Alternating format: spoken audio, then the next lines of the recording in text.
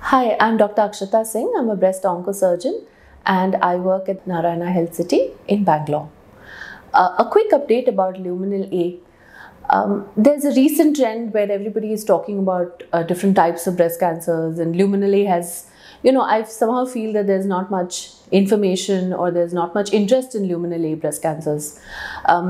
About maybe 2 decades back, there was groundbreaking research which actually told us that all breast cancers are not the same. And they can be divided into different types depending on something called as receptors. Essentially, receptors are like handles that you see on the surface of doors, and you can have receptors on the surface of cancer cells.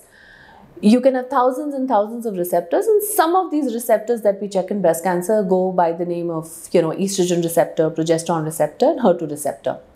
And the presence or absence of these receptors help us classify breast cancers into different types.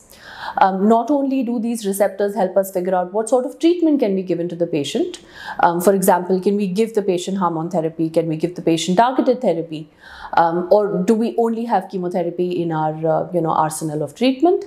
But these receptors also help us figure out how is the patient going to do. And over the years, what's happened is there's been so much information about triple negative breast cancers, which, as the name suggests, all these receptors are absent. Or maybe HER2 amplified breast cancers, where the HER2 receptor is present on the cancer cell. That somehow I feel that we don't talk enough about Luminal A breast cancers. They are nice breast cancers to begin with. They tend to do well, on a long-term basis, and there is a lot of upcoming data for these sort of cancers as well. Initially, what used to happen is if patients who had Luminal A breast cancers, if they came to us in stage 4, all we had was hormone therapy to offer them.